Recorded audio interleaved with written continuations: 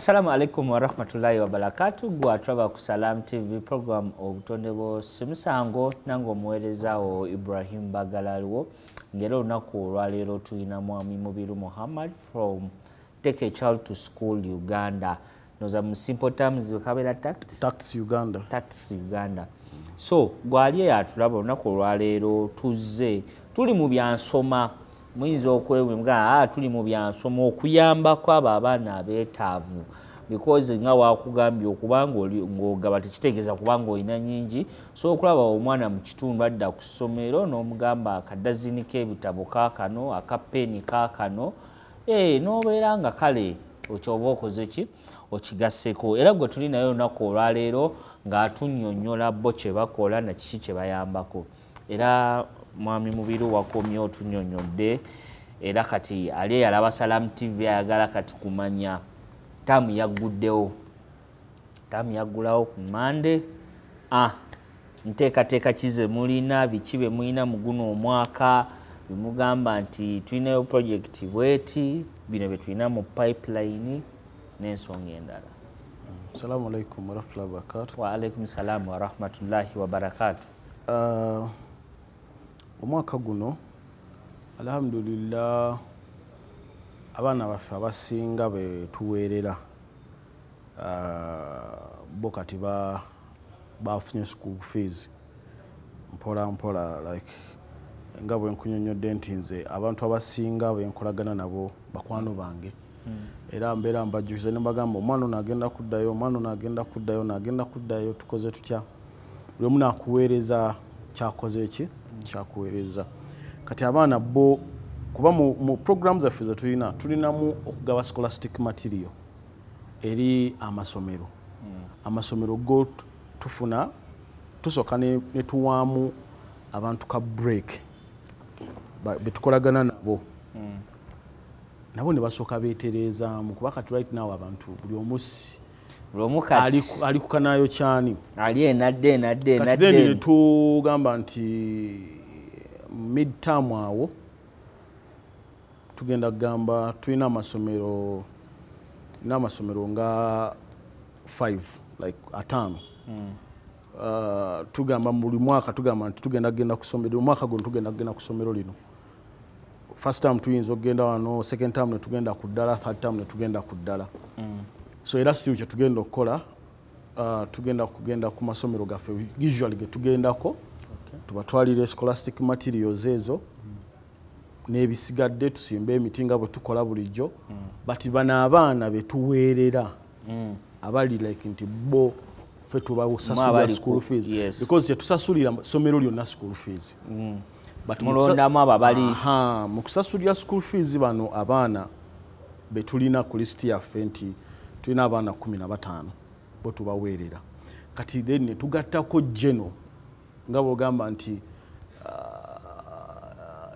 bagita abaawamu bonna nti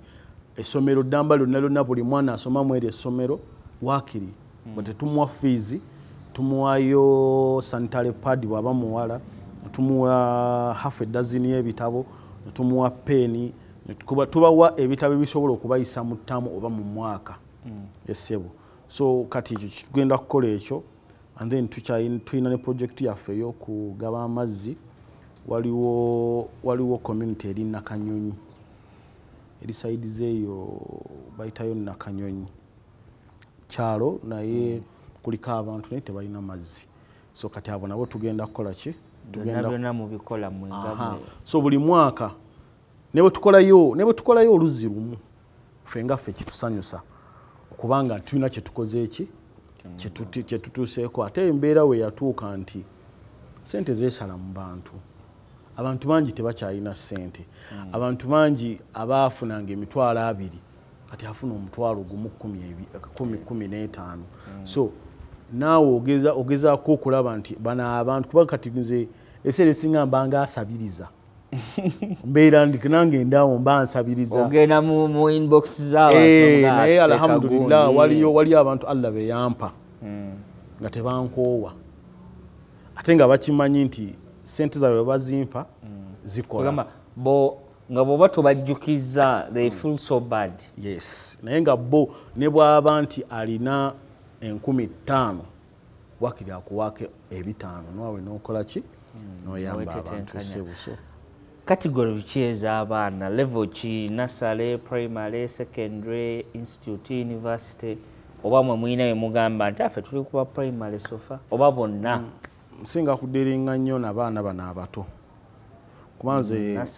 nursery primary kuba nzikiririza nti at least omwana waba asomyeko n'ava eno ng'asomye paka mu P7 era ne institution izo nezo neza waggulu ne bwoba oyagala gamba nti kangende mu institute nkole obwa nsoma obwa makanika bajiga at least letayo ka P7 plumbing abagamba at least letayo ka P7 so kati ngezaako nnyo okupushinga omwana okumujja wana awatandika paka nga P7 mulimu n'abagenze mu secondary nemberamu neyatuuka paka n'agenda nasoma mu institute nayiga ebyokukanika ebyo bwe bityo sebo. So naye nga tusinga kudiringa nnyo n'abaana bato omutandikira entandikwa eno kyekisinga obukulu mu baana. Twogere ku enkwata because fena tukimanya ebyokusoma bikulu nnyo.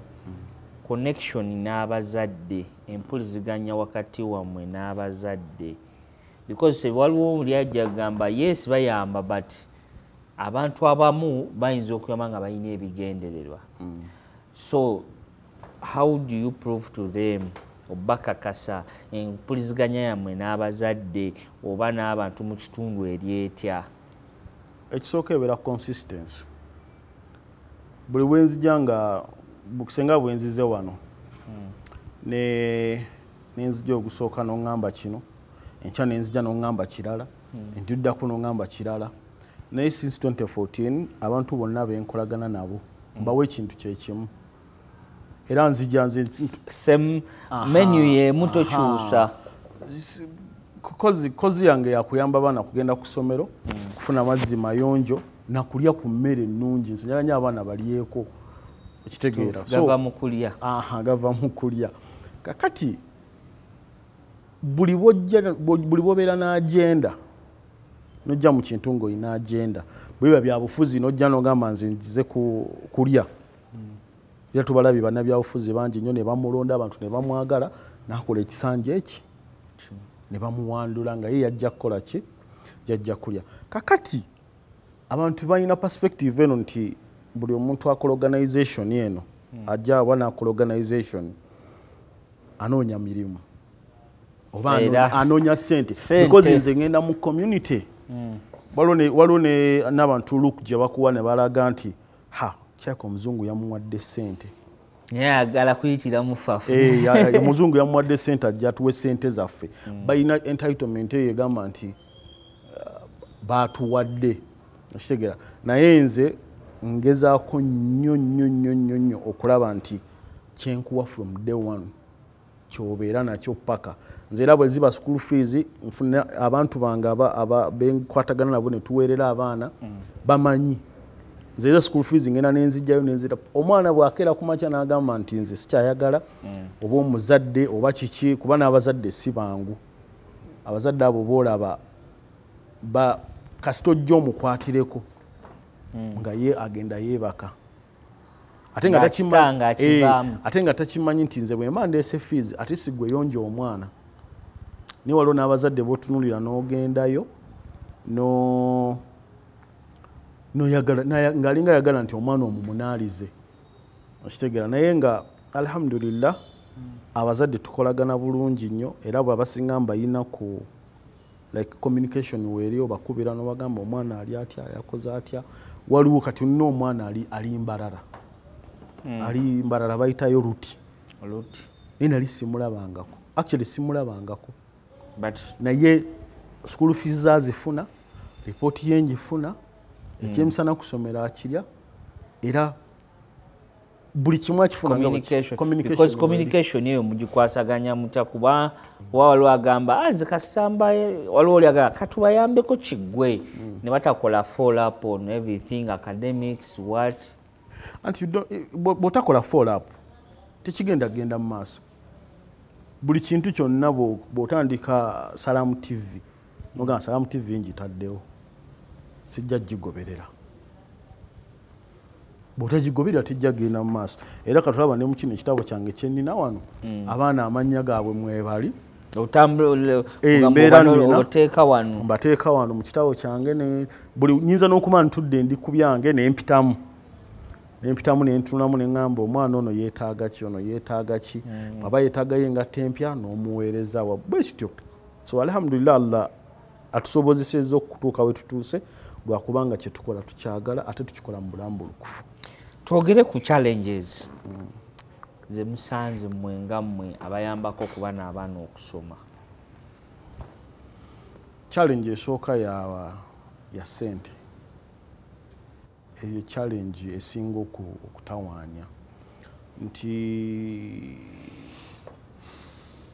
buli kimu Allah akikola nga kyetaagisa ssente. And they are the same people bodduukirira. So nga bwengambye nti embeera yatunyigamu ennaku zino nti waliwo wawulira nawe n'ogamba nti naye omuntu ono ngenda musaba ssente z'omwana yazigjeewa ate ng'oluusi naye ayina ababe kati nosooka n'owummulamu kati ate tulina n'abazadde abatamanyi oba nkugambe ntya mulimu abazadde abatasiima oba abazadde ng'omukwatidde ku mwana tomuyinaako oluganda oba kiki ninaalowooza nti oba kyatteekwa it is a must nakwogera nako nagamba sente zaffe bazirwisizaayo biki ng'alinga agamba nti sente zaffe gavumenti yazikuwadde kuba ne gavumenti eyambako beyamba ne beetayamba. So challenges ezo tusanga nnyo ne challenge eyokuba nti abaana bakoowa omwana n'omuteekamu amaanyi n'omulemerako asome natuuka n'agamba nze sikyayagala okitegeera. So challenges weziri challenge esinga ddala ya ssente, challenge eyokubiri abaana okuba nti wisi bakoowa, abazadde obutafaayo ku baana kugamba beesuulirayo gwannaggamba nti kuba manye ebitongole bingi ebiyamba abaana bisanga challenge eno nti abazadde babatuukako ne babayambira ku baana naye ng'abazadde bo tebateekamu maanyi. Omuzadde n'omugamba nti katikako omwana oba bamukuyambiddeko ate situnulako muwomuwaaka we oshega naye era omuzadde ayagala ove e Kampala ogende e Masaka ogende Nakanyonyi otunule muwomuwaaka w'omwana report kati kwebyo what solution kize mutaddewo kweyo challenge? Solution esinga nze gye nkozesa kusooka kukola kyensobola whereby nti bwe ngamba nti nja kuweerera abaana 10 bensitikingako okusooka sigenda nnyo kuba abantu balina ekintu n'atandika organization nakuŋŋanya abantu bangi nnyo nga talina kyagenda kukola ki akuŋŋanya kirindi mwenna mujje tulabe kukola ki kubawa nensigala nga nkola ebintu mu bulamu bulukufu whereby nti abantu benkolagana nabo basigala okuba nga bakyanneesiga kuba obwesigwa kikulu n'okuteekateekawo obuntuntu obutonotono okunoonyako mu bantu abalala kati nga olaba nti gwe wanoonyeza n'olaba ku gundi n'olaba ku social media n'ompita kakati bw'ompita wano eno nsuubira waliyo omuntu ali eyo ajja okuva gy'ali agambe nti ndabye ekintu kino ne kino nkiyambye ntya Allah ye bw'atyo bw'akola ebintu bye okitega n'okutandika tuwandiikira ebitongole ne tuwandikako wano nawali Allah bw'aba tusaalisidde ne batuwayo kye batuwadde ne tugenda mu maaso n'ekirala abazadde bano okuba empawalinga obutadipendinga nnyo ku ffe abayambi nti abazadde bano waliwo obutunuulira omuzadde n'ogamba nti kale kamunoonyezeyo emitwalo 2-3 ateekewo kasabbuuni ku kyalo nga ye atunda kasabbuuni ajje mwezi n'agulira ki omwana ekitabo naawe kibeere nga akuwewulako Esebo so bwe tutambuza mpola mpola. Tulage ku future perspectives biki bye musuubira okukola. Ngaba take a child to school. Tukusuubira okugaziwa nti njagala nnyo mu future ndabe nga tusobola okufunayo maybe sente yaffe whereby fena tusobola okubeera abaana tubakuŋŋaanyiza wamu ne tuba nga tusobola okuba monitoringira mu kifo ekimu. Nze future gye ntunuulira era kusigala nga mpeerera abaana paka Allah lwaligamba nti oba time yeeweddeko njagala kusigala nga nkola ekyo paka kuweerera abaana kuwa abantu amazzi kubanga mu Uganda ne bwewano we tutudde wane waliwo abatalina mazzi. So kati okeera ku makya ne tugamba nti buli mu myaka bwe giti tulina golo okugamba nti maybe katugeze ekyalo nga Kawempe nga kirimu enzizi eziwera 20 mpola mpola inshallah. Kale nga tunatera okukomekereza programu yaffe tusaba abalabi baffe ba Salam TV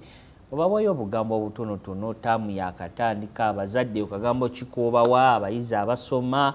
pozi n'ekirala nga tunatera oyingira omwezi gwaffe omutukufu ogwa Ramadhan tusaba oyagalize abalabi baffe ekisiibo ekirungi. Taamu nga yakatandika nkubiriza abazadde okufa ku baana baabwe kyekisooka yagala abaana bo kubanga abaana bo babo tewali agenda kukwagalira abaana bo nga ggwe bw'okola ki bw'obaagala. Ekyokubiri nkubiriza abayizi bonna we bali musome kuba okusoma kintu kikulu nnyo. Mweyagale nga musoma mwagale kye musoma mubeere bagumiikiriza buli muntu okutuuka waali nga Mwami Ibrahim omulaba okola ku TV yagenda n'asoma najja n'abeerawo neyabeerawo mpisa nnungi paka okuba nti akoze ali ku TV. So ekisiibo kituuse era nga ffe abateeka Child School Uganda alhamdulillah Allah atusobozesa tusakira community zaffe ez'obusiraamu tuzisakira ne tuzifunira emmere era tubeera ne packages ze tugaba mu kisiibo alhamdulillah. So mwenna mbaagaliza ekisiibo ekirungi nsaba Allah atutuuseeyo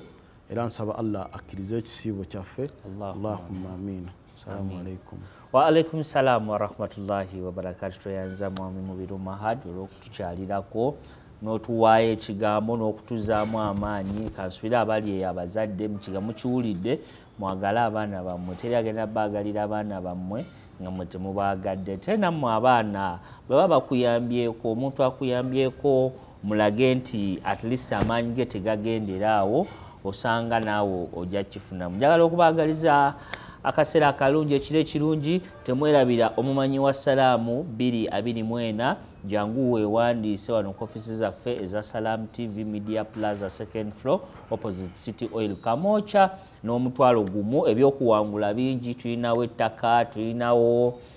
emmotoka, tulinawo piki n'ebirabo ebirala bingi nga omumanyi wa Salaamu kibeera kijjuvu. Kansuubire byokimu mukitegedde era kimu kitambudde bulungi. Assalamu alaikum wa rahmatullahi wa barakatuh.